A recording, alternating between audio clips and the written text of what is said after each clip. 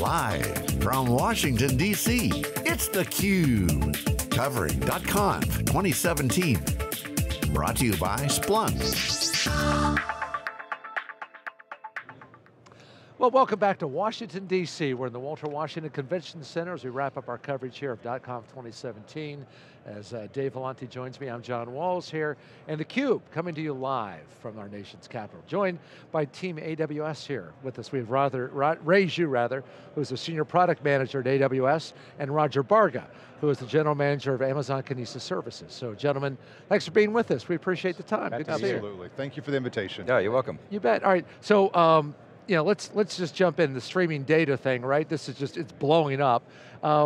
What's inspiring that popularity in the cloud? I mean, what's kind of lit that fire and what's going to keep it burning? Yeah, I think over time, I think customers really do realize the value that you can get out of by collecting, analyzing, and reacting to your data in real time. Because that really provides a very differentiated experience to their customers. You know, for example, you're able to analyze your user behavior data in real time, provide them with a much more engaging experience, much more relevant content. You're able to diagnose your service, understand your log data issues in real time so that when you have an issue, you can fix that right away. So that really provides a very different customer experience. So I think our customers are realizing the value of real-time processing. So which is why we think streaming data is gaining more and more popularity. And in terms of why cloud, it's all the good stuff the cloud can offer to our customers.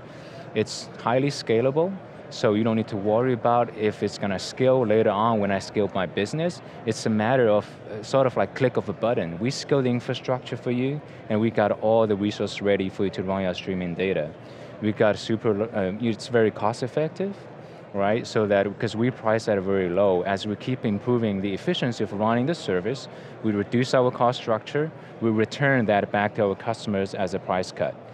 The third thing is, which I think is super important, is agility, right? Because you don't need to set up any infrastructure, install any software, make all the configurations. Starting up a Kinesis stream, it's like 15 seconds on the AWS console, you're done. And it really allows the developers, the customers, to move fast and purely focus their resource and effort on the things that really differentiate their customer experience. So, very AWS-like. We love AWS, we're a customer. It's our favorite cloud. We go on record as saying that, you know. Right. And we're loyal to you guys. Our Crowd Chat app runs on it. We basically run our whole company on Amazon where we can. Great. In 2013, we got the preview of Kinesis. Yep. It was a lot of buzz. It was kind of before the whole streaming meme took over, but we were talking about real time at the time, but so maybe you could take us through the evolution of Kinesis and where we are today. I'd be happy to. You know, when we first built Kinesis Stream, what the company was trying to do is we had all of the AWS billing and metering records coming from all of our services, our EC2 instances. This was a lot of data that had to be captured. And the way we were doing it was in batch. We were storing this data in S3 buckets. We were starting large EMR jobs up at the end of day to actually then aggregate them by the customer account. So say, this was your bill for the end of the day. But we had customers that said, actually, I'd like to know what I'm spending every hour, every few minutes. And frankly, that batch processing wasn't scaling, so we had to innovate and create Kinesis Streams as a real-time system that was constantly aggregating all of the billing and metering records that were coming in from our customers' accounts, totaling them in near real time, and we presented our customers with a new experience of billing and insights into their billing and even forecasts of what they were spending at any given time. But we had other teams that immediately looked at Kinesis and said, hey, we're dealing with real-time streaming data and our customers want it delivered and aggregated and provided, so CloudWatch logs and CloudWatch metrics built on top of us. And this was the start of something which continues to this day. Other services are looking, and even customers are looking at a Kinesis stream and saying, that's a really useful abstraction that we can build a new service, a new experience for our customers, and today we have over a dozen AWS and Amazon retail services that build on top of Kinesis Streams as a fundamental abstraction to offer new experiences, new insights, S3 events, CloudWatch events. There's a host of services which underneath Kinesis is running, but they're offering unique value building on top of it, which is why Kinesis today is considered a foundational service, and we can't build an AWS region without Kinesis being there for all these other services to build on top of. And so that's been exciting to see that kind of adoption, different uses for this fundamental abstraction called a Kinesis stream, and it's also, when we can talk later about how it's transforming analytics, which is really exciting as well. Well, that's a great topic. I mean, why don't we talk about that? And one of the things we've noted about AWS and other cloud providers is obviously simplicity and delivering as a service is critical. Absolutely. We all know about the complexity of, for instance, the Hadoop ecosystem and the challenges that a lot of customers have. Delivering that as a service has dramatically simplified their lives. That's why you see so many people going to the cloud. We've always predicted that, it's what happened, but maybe talk about that a little bit and then we can get into the analytics discussion. Yeah, so again, customers are always looking at ways to actually get insights into their data to better support their customers, to better understand what's going on in their business. And of course, Hadoop and managed EMR have been a great benefit because customers could move their developers into the analytics that they want to do and not worry about this undifferentiated heavy lifting of operating these services. And the same is true for Kinesis streams. But we're seeing customers, and if you stop for a moment and think about this, data never loses its value. It always has historical value for machine learning, for understanding trends over time, but the insights that data has are actually very, very perishable, and they can actually turn to zero within an hour if you can't extract those insights. And that's the unique area where Kinesis Streams is adding value to our customers, giving them the ability to get instant insights into what's going on in their business, their customers, their business processes, so they can take action and improve a customer experience or capitalize on an opportunity. So what we're seeing, and the role I believe that streaming data at large plays, is about giving customers real-time insights and then business opportunity to improve how they run their business. So, go ahead, please. So who's using it? I mean, or what's the, if there's a sweet spot or a sweet spot for an industry or vertical to use that, I mean, in terms of whether it's in a minute, an hour, whatever, what would that be? Yeah, so today, I'm really pleased to see, because we've watched this evolution since 2014, but today in virtually every market segment where data is being continuously generated, we have customers that are actually taking advantage of the real-time insights that they can get out of that data, virtually every market segment. I'll pick a couple of examples which are kind of fun.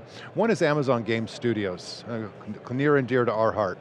Now, typically games are written, they're completely developed end-to-end, they're shipped in a box, made available to customers, and they hope that game and the engagement has the outcome that they want.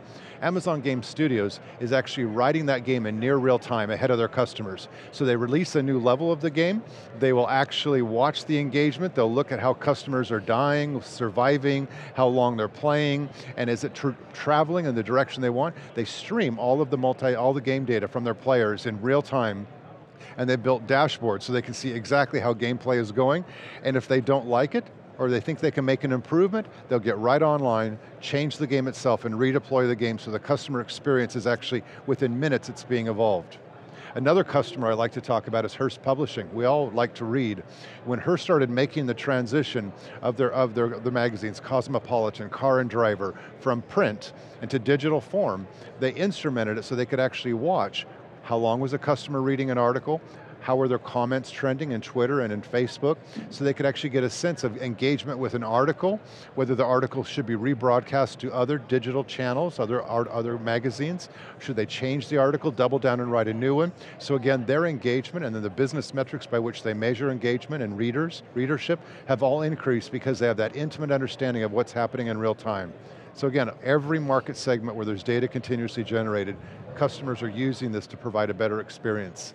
That phrase, undifferentiated heavy lifting, we first heard it widely in the tech community in 2012 at Andy Jassy's keynote at reInvent, and it's become sort of a mantra. It probably was well before that inside of AWS.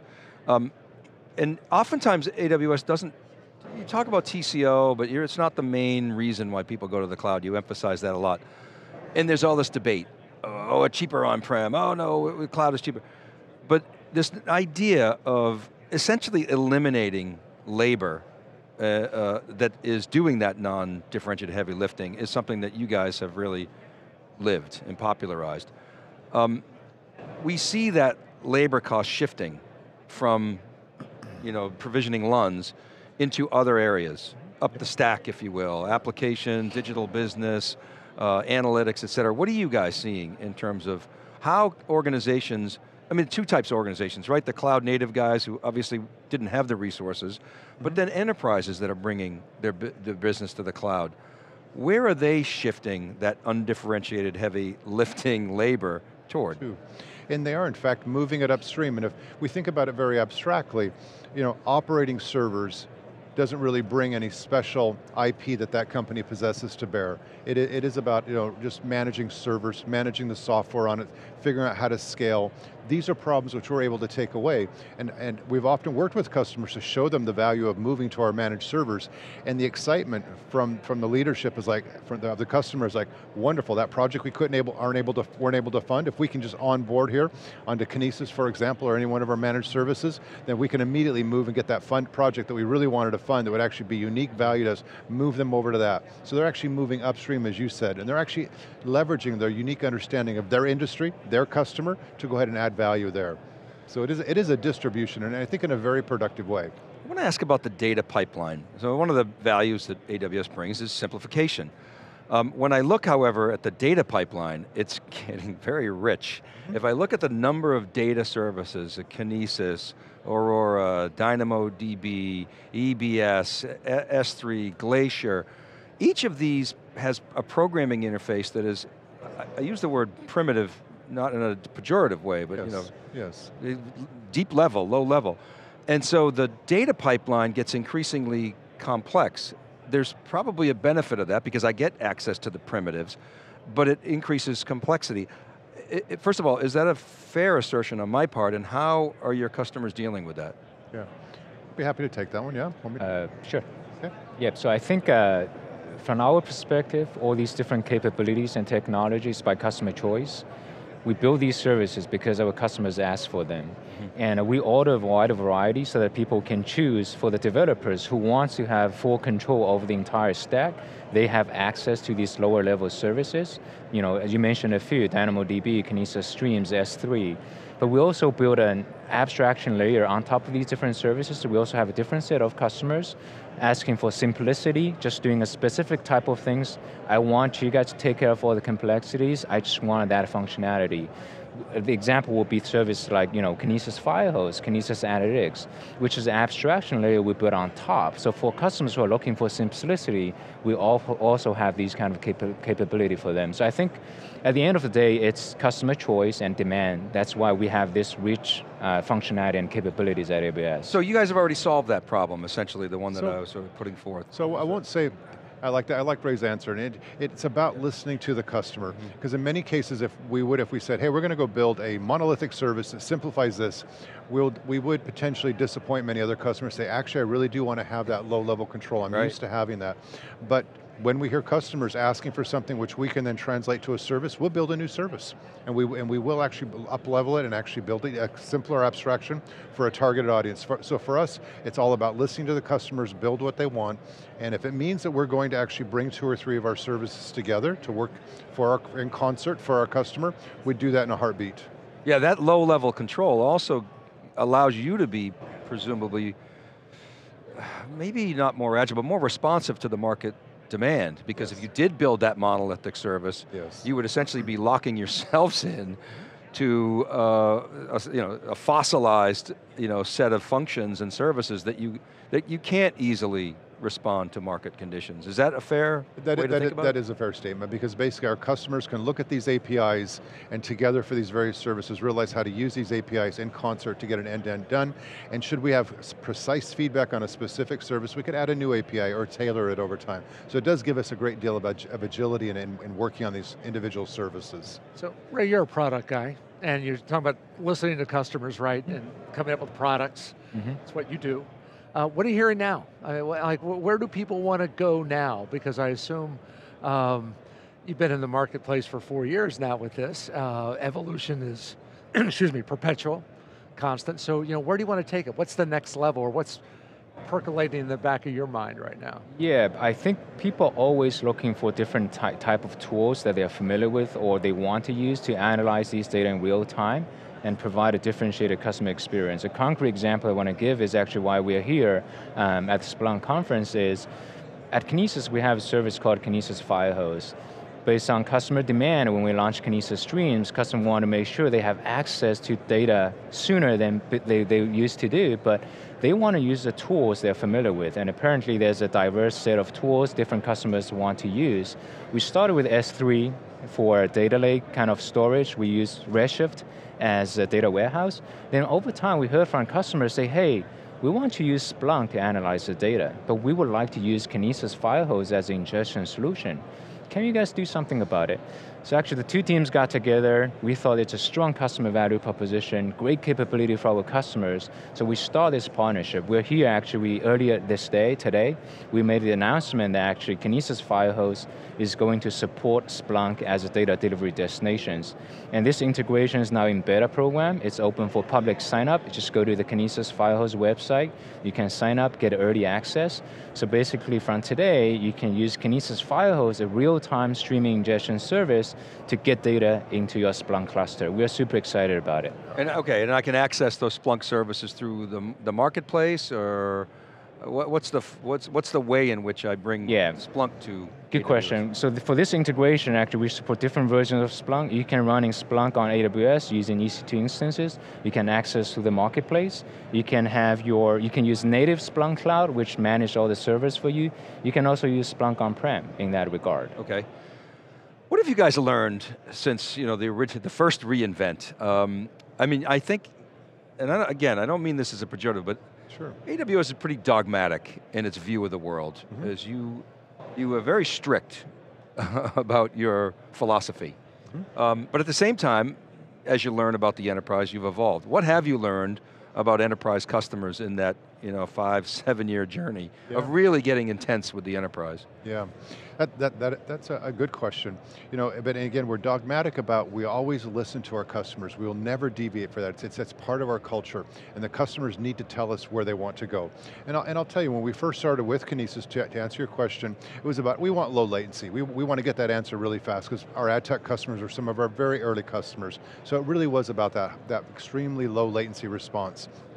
Is even our customers have started to look at Kinesis as a fundamental abstraction on which to put all of their business data in, and now they're telling their customers, well, you should, if they're IT customers within their company, if you want any business data, attach to the stream and pull it out. So now we're seeing less emphasis on low latency end-to-end processing, but an increased request, I want to be able to attach a dozen consumers because this stream is actually supporting my entire enterprise. I want to have security, so we recently released encryption at rest. Our customers are asking for support for VPC flow logs, which we hope to be talking with you about very soon. So now it's becoming actually very mainstream to actually for the enterprise, and they want all the enterprise ready features, all the certifications, FedRAMP, HIPAA, et cetera. So now we're actually seeing this Kinesis stream itself being put into the enterprise as a fundamental building block for how they're going to run their business and how they're going to build their applications within the business. So that philosophy of, you are customer driven first, and there's a lot of, Andy Jassy says, a lot of ways to compete. You can be competitive oriented, but we're customer oriented. Yep. And it's clear, you guys do that. At the same time, customers sometimes don't know what they want, so you have to be good at decoding. Yes. If you listen to all your customers, 5 years ago they said, well, we're not going to put any data in the, sensitive data in the cloud. Now everybody has sort of gotten over that. So you said, all right, well, we have to make it more secure, we have to get, whatever certified, et cetera, et cetera. So there's an art to this listening to customers, isn't there? And it gets back to one of our leadership principles of, we always work customer backwards. We need to understand what they want, what the experience they'd like to have. We have to anchor everything on that. But there is this element of invent and simplify. Because our customers may guess at what a solution is, but let's make sure we really understand what they want, what they need, the constraints under which that solution must offer. Then we go back to our engineering teams and other teams, and we invent and simplify on their behalf. And we're not done there. We actually then bring these back to customers. And in fact, why we're here today, we've spent 2 days talking to customers, but even before this collaboration with Splunk began, we actually brought customers in, and it turned out their customers were often our customers. And so we started talking, what is the problem?